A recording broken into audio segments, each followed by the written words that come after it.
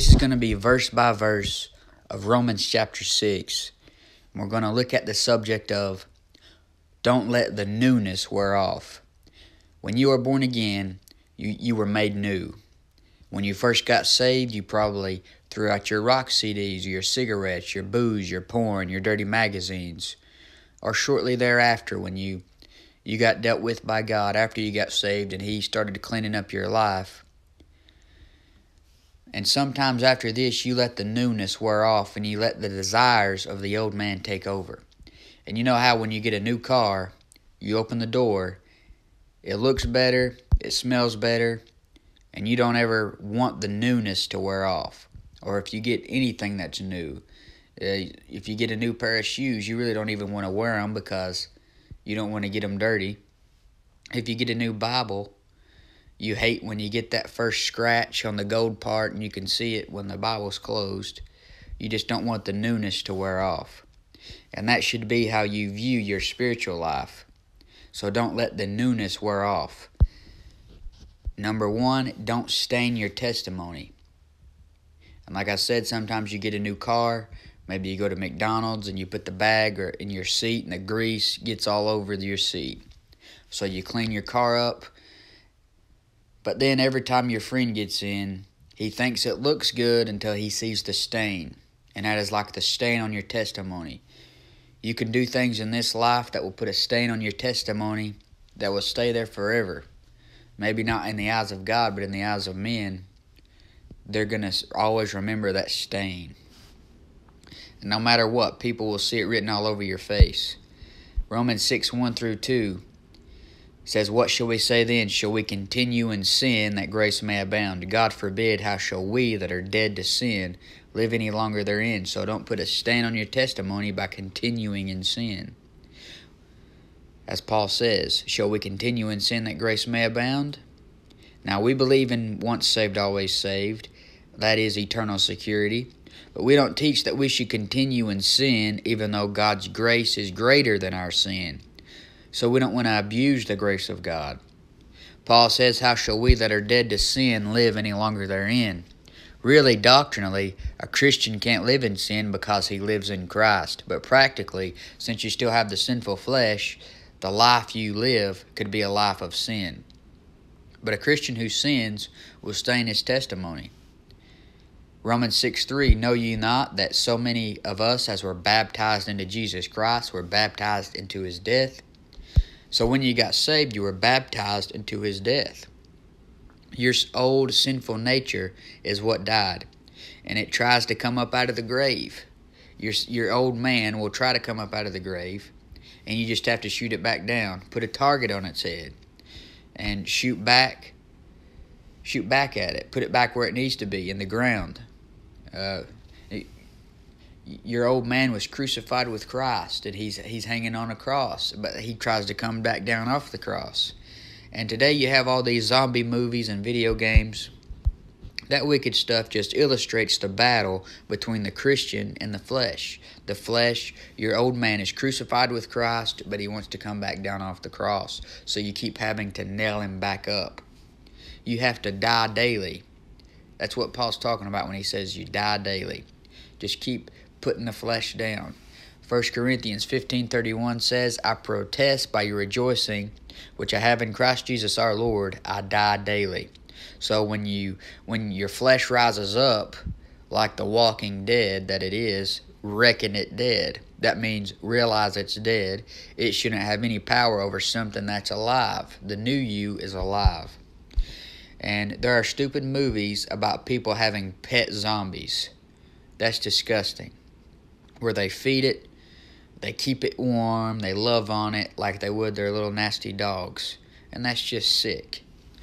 There was even a movie called Warm Bodies years back about how some sick, twisted girl fell in love with a zombie. But all that stuff it just illustrates how Christians love their flesh and they pet it like it's their pet dog. And they'll go out of their way to please it. And they're in love with it, like that girl was in love with that zombie. But it's no different than petting a zombie. You have to reckon it dead. Put it back in the cross. Put it back in the grave where it needs to be. Romans 6:3-4 says, Know ye not that so many of us as were baptized into Jesus Christ were baptized into his death? Therefore we are buried with him by baptism into death, that like as Christ was raised up from the dead by the glory of the Father, even so we also should walk in newness of life. Notice the phrase, newness of life. That's what we're talking about, is not letting the newness wear off. And now this baptism obviously ain't water baptism, but all the Church of Christ, also known as Campbellites and water dogs, would love to teach that this is water baptism, that's putting you into Jesus Christ. But we obviously know by reading our Bibles that we don't get in Jesus Christ by being water baptized. H2O can't save me. Water in a bathtub can't get the blood applied to me. So this baptism is obviously referring to the Spirit baptism, because there's more than one baptism in the Bible. And when you got saved, you were baptized into the body of Christ. This has nothing to do with water. And the way that you know that, if you're a Bible believer, is because it says, so many of us as were baptized into Jesus Christ were baptized into his death. So this isn't really talking about water baptism. It's talking about the Spirit baptism. Romans 6:4-5. Therefore we are buried with him by baptism into death, that like as Christ was raised up from the dead by the glory of the Father, even so we also should walk in newness of life. For if we have been planted together in the likeness of his death, we shall be also in the likeness of his resurrection. So Jesus conquered sin. He conquered death, hell, and the grave, and the devil, and the world. We need to walk in newness of life, because we are more than conquerors through him that loved us. The Son of God was victorious over our greatest enemies. And the same God that was victorious over all those enemies lives in us. So if we are planted together in the likeness of his death, we shall be also in the likeness of his resurrection. If we have the same God living in us that raised up from the dead, we should know that we can conquer the old man. And greater is he that is in you than he that's in the world. Now you're not going to be able to get to a point where you're without sin on this earth, because that's not going to happen till the rapture, at the glorification, when you get your glorified body. But you need to try your best to knock down the flesh. Romans 6:5. For if we have been planted together in the likeness of his death, we shall be also in the likeness of his resurrection. So we will be in the likeness of his resurrection when we get our glorified bodies, talked about in 1 Corinthians 15. It says we shall be like him, for we shall see him as he is. We'll get a glorified body just like he did, and be resurrected just like he was.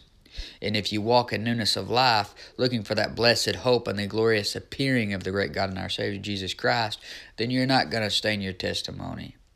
Keeping that excitement for the rapture will keep the newness from wearing off. The more you think about eternal things that really are new, like New Jerusalem, a new heaven, a new earth, a new body, all those things that are really new, that'll keep the newness from wearing off. If you just think about all this stuff on earth, stuff that's never new, never really new, maybe it's new to you because you've not seen it before, but you're just thinking about temporal stuff that's going to die and be burned up. And keeping your mind on temporal things, on worldly things, will make the newness wear off. You want to keep your mind on things above. So don't stain your testimony by continuing in sin. And next, I want to say, leave the old man stranded. Just like a beat-up car, the old man would leave you stranded when you served him and if you serve him. So just leave him on the side of the road where he used to leave you. Romans 6:6 says, knowing this, that our old man is crucified with him, that the body of sin might be destroyed, that henceforth we should not serve sin. And lost people think they are free because they don't have to worry about going to church. They don't have to worry about living a good life. They don't have to worry about reading the Bible. They don't have to worry about doing all these things that they believe Christians always do. And they think they're free, but they really serve sin because they become addicted to pills. They will work as hard as they can to get a fix, and maybe even steal from their loved ones to get it. But only when you get saved are you free from sin. Romans 6:7 says, For he that is dead is freed from sin. See, when you got saved, your old nature died. That's what's dead. So you're free from sin. For he that is dead is freed from sin. What's dead? The old nature. And it shouldn't be able to keep you chained up if it's dead. It should be in the grave. It should be hung on the cross.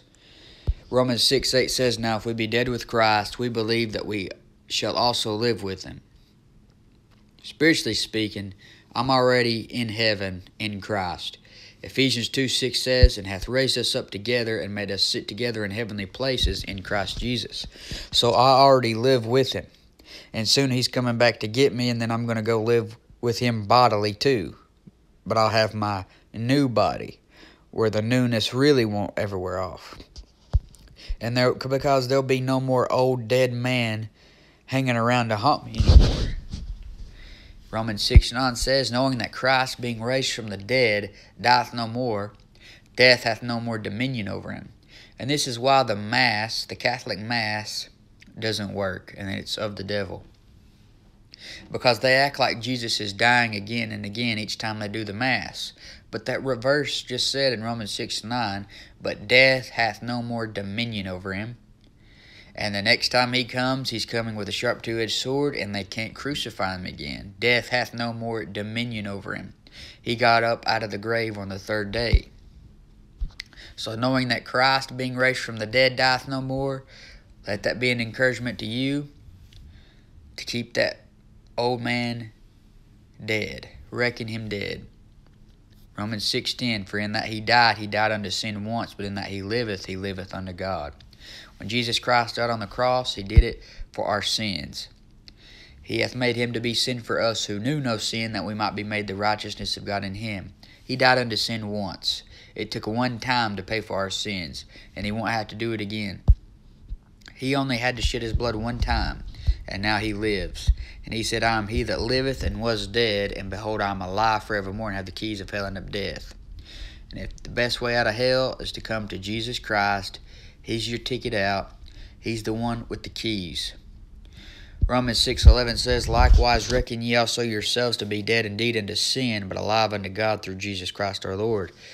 So since you have the Savior living in you, who was dead but now lives, reckon your flesh, your old man, to be dead, and the new you to be alive unto God. That is, put your new nature in charge. Put the new you in charge. Your new nature wants to do what's right. Your bad nature wants to get drunk, fornicate, be lazy, eat too much, watch porn, gossip. It wants to sin. It wants to do everything that's a sin. It wants to watch filthy junk on TV. It wants to commit fornication, commit adultery, just any sin you can imagine, even the little sins. He that knoweth to do good and doeth it not, to him it's a sin. Your flesh wants to not do things that you know you're supposed to do. And you need to put the new nature in charge of the old nature. Your new nature wants to do right. Your bad nature wants to do what's wrong, and only wants to do what's right. The only time your flesh wants to do what's right is if it helps him to do wrong.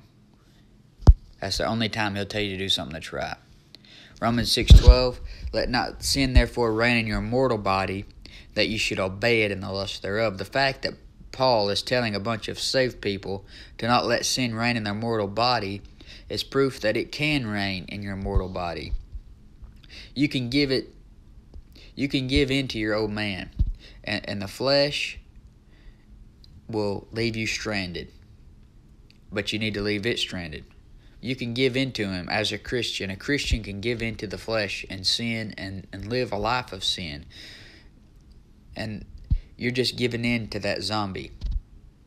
And some Christians, they're like the walking dead because they haven't put the old man back into the grave in years. They haven't kept him on the cross in years. There are Christians who just live for the flesh. They live for the world and the devil. And some men would say, when they see them, well, they're not really saved because they're living like that. But I don't know if I'd be so quick to judge that. I can't judge the quick and the dead. I don't know who is saved unless they tell me yes or no, I believe the gospel, or I reject the gospel. Sometimes the only way you can know if somebody's saved is by their testimony. So I do not like saying this person's saved and this person's not saved because he's doing this and he's doing that. But now that you're new and the old man is dead, the old man took you for a ride, he left you stranded, so now you need to leave him stranded.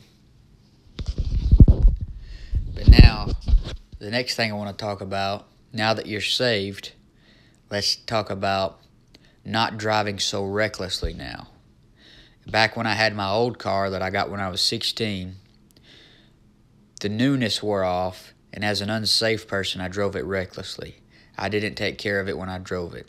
So it had bumps and scratches, and I ran off into a ditch. I hit some curbs. I hit a pole at a gas station. I can't drive good, plus I drove it recklessly. Now you're saved, you need to act right, and you need to realize that most people are watching you, so you don't need to drive so recklessly now. Now that you got the new man. It's like when you get a new car and you just, myself, I drove a lot slower when I got a new car. I started to try to drive better. I started to miss the bumps on the road, or tried to. Romans 6:13 says, "Neither yield ye your members as instruments of unrighteousness unto sin, but yield yourselves unto God, as those that are alive from the dead, and your members as instruments of righteousness unto God." So before you were saved, you yielded your members as instruments of unrighteousness. So don't continue doing that after you get saved. You need to yield yourself to God, because as the verse says, you are alive from the dead.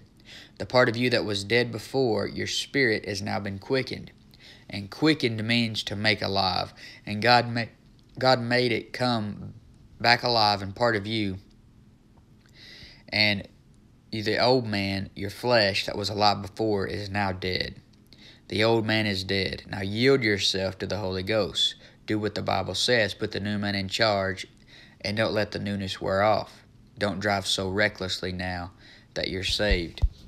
Romans 6:14 says, "For sin shall not have dominion over you, for ye are not under the law, but under grace." So before you were saved, you were under the law. You couldn't keep the law perfectly. But if you offend in one point, if you just mess up once, you're guilty of all the law. So the law can't save anybody. And when you got saved, you got under grace. Grace is God giving you something you don't deserve. He gave you the free gift of salvation. Now, since you are alive, sin shall not have dominion over you, and you don't have to be a slave to sin anymore. Romans 6:19 says, "I speak after the manner of men because of the infirmity of your flesh. For as ye have yielded your members servants to uncleanness, and to iniquity, even so now yield your members servants to righteousness and to holiness." So the same way you yielded yourself to sin, and let sin be your master before, now yield yourself to righteousness and holiness, and let those things lead the way in your life now. Don't let uncleanness and iniquity consume you and get a hold of you. Let the Holy Ghost lead, and He'll lead you to righteousness and holiness. And next, I want to say, don't take advantage of the power. Like when you got rid of your old car, it got to where it was slow, or at least mine was, and I got a new one, and it was a lot faster and better. The new man is better than my old man. I have a lot more power now than I did before. Romans 6:15 says, "What then, shall we sin because we are not under the law but under grace? God forbid." So you don't want to take advantage of God's grace. When someone says, some people have said to me, "You believe in eternal security," which means you think you can just do whatever you want to do. Just show them this verse. It says, "Shall we sin because we are not under the law but under grace? God forbid." Paul says no. Just because we are eternally secure doesn't mean we should abuse the grace of God and take advantage of the power. If you got a new car and took advantage of its horsepower, then you're driving recklessly. You'll end up wrecking it, and the moment you wreck it, there goes the newness. The newness has wore off. The moment you hit a bump going real fast and your coffee goes everywhere, there goes the newness. Romans 6:16 says, Know ye not that to whom ye yield yourselves servants to obey, his servants ye are to whom ye obey, whether of sin unto death or of obedience unto righteousness? A lost person thinks he's free because he can do whatever he wants to do, but he really is a slave to sin. A saved person has more freedom. Once you get saved and get victory over your pet sins, you're no longer having to miss work because of your drunkenness. You're no longer having to steal from your family because of your pill addiction. You're no longer having to call someone to bail you out of jail. Once you get saved, after that, and you get victory over your pet sins, life gets a lot easier in certain aspects. A saved man is a lot more free than a lost man. Next, I want to say keep obeying the speed limit. Keep obeying the law. Romans 6:17 says, But God be thanked that you were the servants of sin, but ye have obeyed from the heart that form of doctrine which was delivered you. The form of doctrine that was delivered you was the gospel. Someone gave you the gospel, the death, burial, and resurrection of the Lord Jesus Christ. You believed it. Now, hopefully, you have been living right and being an ambassador for Christ and showing people through your life that there's something different about you because you have believed that gospel. Show that you have obeyed from the heart the form of doctrine that was delivered you. We don't show our works to stay saved or to get saved. We just show them because we don't want to kill our testimony. We don't want to bring shame to his name. Romans 6:18 says, But then, being then made free from sin, you became the servants of righteousness. So you're free from sin, and now you're a servant to righteousness. Sometimes it's hard to do right, but the reward for doing right is a lot better than the payment for doing wrong. Next, I want to say the old life costed you more in the long run. My car was getting to a point where it was costing a lot more money just to keep it up. So I just needed to get a new one. Romans 6:20 says, For when ye were the servants of sin, you were free from righteousness. When you were lost and living for the devil, you were free from righteousness. When I was lost, I could drive down the road listening to heavy metal and music with cussing and not feel bad about it one bit. Now I'm a servant to righteousness, and there's something in me that when I sin, the Holy Ghost takes a whip and beats me. Romans 6:22 says, But now being made free from sin and become servants to God, ye have your fruit unto holiness, and the end everlasting life. So the fruit of holy living is a lot better than the fruit of sinful living. All these people around me think that they're free, and they're running around trying to get a fix on their drugs. They can't pay rent. They can't hold down a job. They can't watch their kids. They can't clean their house. They can't do anything because they're a slave to sin. But if you get up and act right and do right, then you'll always turn out better, even if you're persecuted for doing right. But not if you do wrong. You're not going to turn out better if you do wrong. The ways of a transgressor is hard. Serving the devil is fun at first, but then he takes away the fun. If you just live for the old man, stay in the old man, it's just going to cost you more in the long run. You're going to lose rewards at the judgment seat of Christ. Look at what your sin is costing you. Living for God down here may cost you popularity and temporary things, but living for the flesh is going to cost you eternal things. It's going to if you're saved, it's not going to take your salvation, but it's going to cost you some rewards in heaven. When you have to pay for sin that isn't under the blood, you're going to have eternal death in hell. So if you're not saved, your sins aren't under the blood. Romans 6:23 says, For the wages of sin is death, but the gift of God is eternal life through Jesus Christ our Lord. You need to get your sins under the blood of the Lord Jesus Christ. And if you're saved and you're still living for the flesh, the wages of sin is still death. For you, it won't be eternal death in hell, but it'll be an early grave. Because if you live for the flesh, you'll die. The Bible says, she that liveth in pleasure is dead while she liveth. And if you don't have those sins under the blood, it's eternal death in hell. If you're saved and you're living for your old dead man, then you're going to have an early grave. You're going to get to the judgment seat of Christ, and you're not going to have any rewards. And next thing I want to say is, the old man puts you on the road to destruction. Romans 6:21 says, what fruit had ye in those things whereof ye are now ashamed? For the end of those things is death. And you could look at this two ways. The lost man who won't get saved is serving sin, and the end of those things is death. He's going to have an early death. Because bloody and deceitful men won't live out half their days, and he's going to go to hell. The saved person who serves sin is putting himself into an early grave and driving his testimony off a cliff. It's the road to destruction. Living for the old man, staying in the old man. You'll be driving down the road, and your old man one day is just going to blow up on you. And what fruit had ye in those things whereof ye are now ashamed? I'm ashamed of my sin now. I wasn't before. I could drive down the road in my old man listening to heavy metal and Eminem, country music, whatever else bad music that was on the radio, and I would not feel the slightest bit of shame.